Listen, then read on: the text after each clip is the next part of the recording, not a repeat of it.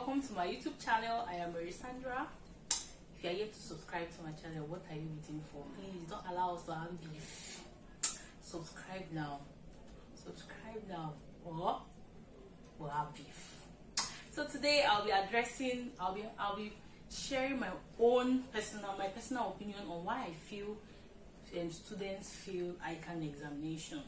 Some reasons why I feel students fail Ican examination. So let's just jump right in. So I have about 5 points here why people will fail Ican exams. And the first is reading textbook and not Ican pack. Like the whole essence of having a pack for Ican professional exams is that the institute expects students to study their pack back to back and not other textbooks. Now there's an exemption to this rule actually for subjects like for courses like SFM, Searching Financial Management at the professional levels, and PM at the skills level, that's performance management. The importance of textbooks cannot be overemphasized because you need a textbook to explain most of the calculations to you very well. And most textbooks, like during my time, I had a textbook that helped me really understand PM very well, even better than the pack. But for courses like MGE, Management Governance and Ethics, Audit and Assurance, please, what do you need a textbook for? But you still find that some students, instead of reading their pack, they still go and buy textbook to understand MGE. Maybe you go and look for your strategic business textbook of maybe your final year in school to start reading to understand MGA. Oga, madam, please drop it. Read your pack, especially for the theory courses. Audit and Assurance, Ican will not set anything outside their pack. They won't bring any alien questions that is not in the pack for theory courses.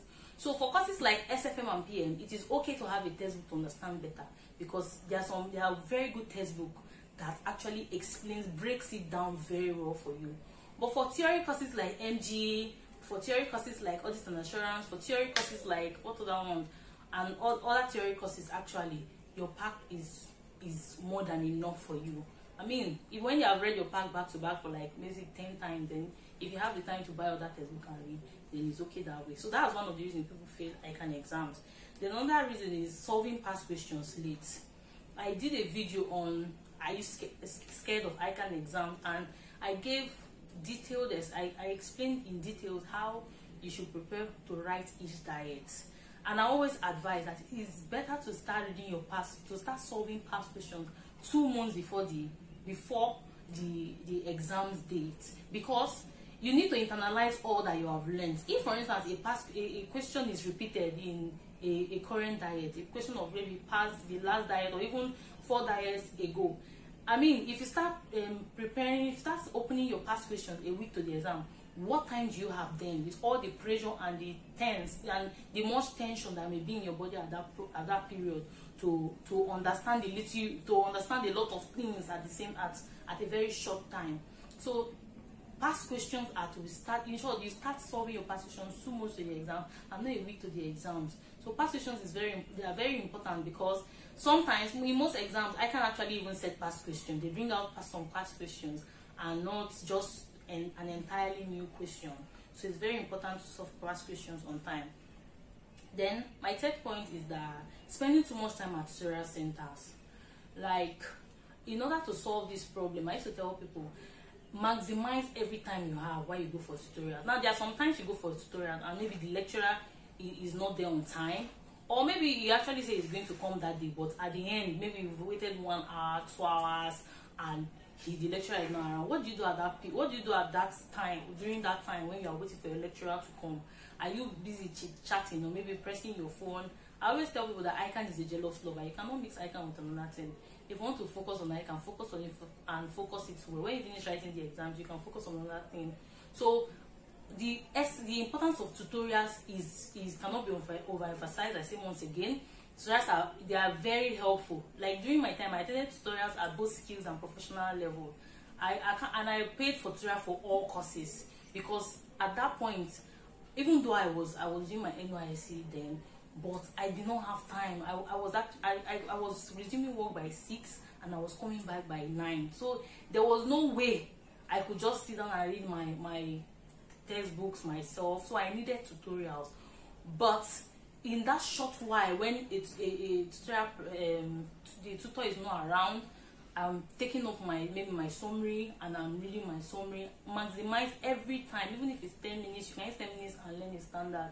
You can use 10 minutes and learn a new thing and learn something from your past question, or from your textbook, or whatever you are reading at that particular point in time. So it's very important. Then for courses like MG, I don't want someone to come and catch me on the street. I say don't go for tutorial for MG, but I always advise, it's always in my own personal opinion, I feel that it is better that time you are going to you'll be sitting down and be listening to explanation. You can just sit down and read your pack very well. But please, if you are someone, because there are a lot of people that learn in different ways. Some people prefer just sitting down in a very quiet place and they read their pack and they understand. They read their summary and they understand it. But some people actually remember faster. Remember and internalize easily what another person says. So if you are someone that you feel you comprehend fast when you hear it from another person, and you feel that even at MG, even writing MG or audits, that you need explanation, please please go for your tutorials and learn what you need to learn. Also, try as much as possible to use homophones while learning theory courses, like use acronyms and everything that can make you easily understand and remember the points said there. Then also, bad influence and peer pressure, like let me breathe. It is so real. Like I know a lot of friends that we started this Ican journey together, but along the line some people dropped, some people have actually not finished, some people they've chased other dreams as I can.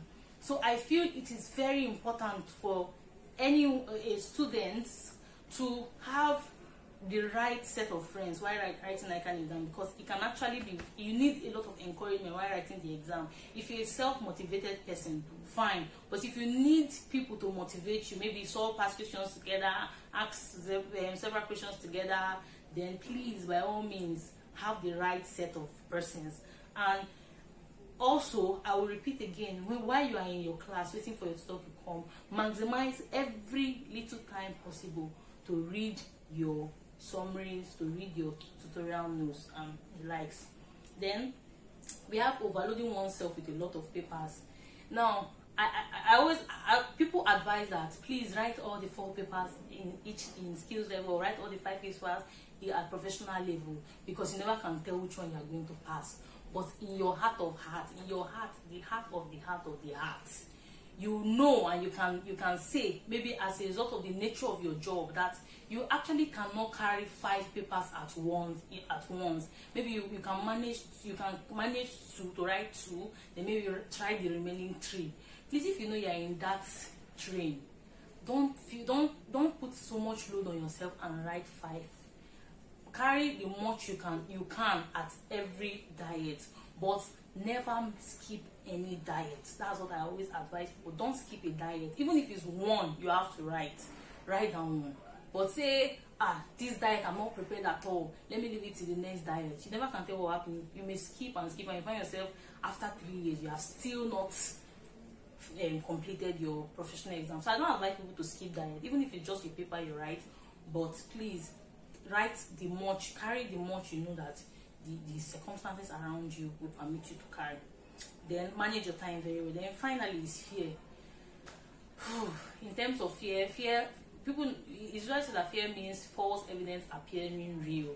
So don't have that that perception, like say, that Ican is so difficult, that you are so scared that even before they even share the examination questions, you're already so scared that when you even see the question, even the knowledge you already had may even fly, or you start searching your brain to remember what you have learned. Ican is an easy exam. Just read your pack and go. I always advise, go for tutorials. Then free your mind when you get to the exam hall. The grace of God will always be there to help everyone remember that which one cannot remember. Which one cannot remember based on one's own strength. So there's no need to be scared. I have I have people who have written skills level. A lot of people who have written skills level and passed the 4 at one sitting. Other people write professional exams and pass the 5 at one sitting. Some we write 5, they'll pass 3, and they have to rewrite others. It's fine. And also the fact that you a person writes an exam and did not pass at that moment, it's not a reason for the person to become demoralized. I'm like, I'm not writing again. I always tell people who even repeatedly write a paper, they are better at it than people who just read it once and maybe they are so lucky that there's this question they just saw and they easily just scale through. But my SFM lecturer used to tell us that he wrote his SFM almost 6 times. But now he's an SFM teacher. There is practically no question you are going to ask him in SFM that he can answer. Even if he's sleeping, even if you see him in your dream and you're asking him that question, he will answer that question for you. So the fact that you have failed a paper or you failed to is not a reason why you should be it's not a reason why you should be down in your spirit. Please pick up yourself, encourage yourself, and write it more and be a master at that which you have previously failed. So these are just my personal opinion or reason why I feel people actually people fail Ican examination. So if you're able to manage this very well, I think Ican is as easy as just sipping a cup of tea. So thank you for watching this video. We hope to see you in the next video. Like, share, subscribe, and ciao.